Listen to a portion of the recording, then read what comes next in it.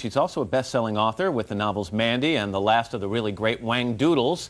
Andrews is now teaming up with her daughter, Emma Walton Hamilton, to release new works from established and emerging authors, as well as some books by Andrews herself. The first 4 books in the Julie Andrews collection are in bookstores right now. Julie Andrews, good to have you back. Welcome. Matt. Thank you. This is a big deal. Did you go to the publishing company and say, I'd like to create an imprint, or did they come to you? It was a little bit of both. They kind of, HarperCollins is are the publishers, and I did produce Mandy and Whangdoodles with them originally. Right. And they kind of wooed me back.